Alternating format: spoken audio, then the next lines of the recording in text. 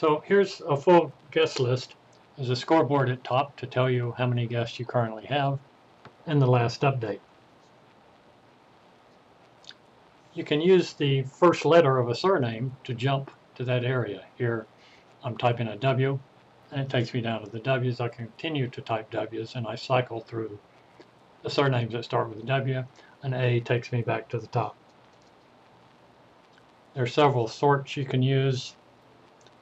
There's a name sort button to sort by surname and then first name within surname.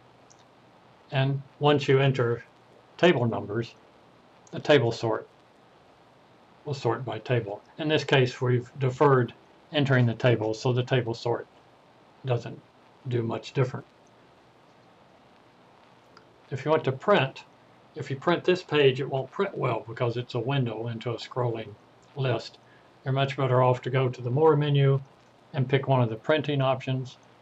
Now you have something that's printable.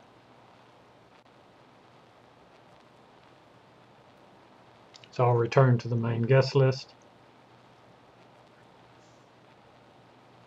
The guest list can handle special characters like umlauts and cedillas.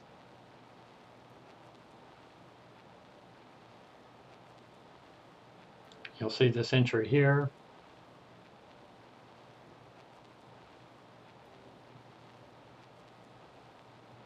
And the way to enter that, typically you would cut and paste it from an email or from a word processor, and your keyboard may have ways of entering those special characters. At any rate, if you get the data in there, we will save it and handle it properly. Under the More menu, there are some options to download to a spreadsheet. We don't necessarily recommend that because once you have this data in a spreadsheet, you might be tempted to edit, and now you have a very messy synchronization problem between the official guest list and that renegade spreadsheet. So it's best just to maintain everything on the website and not have spreadsheets.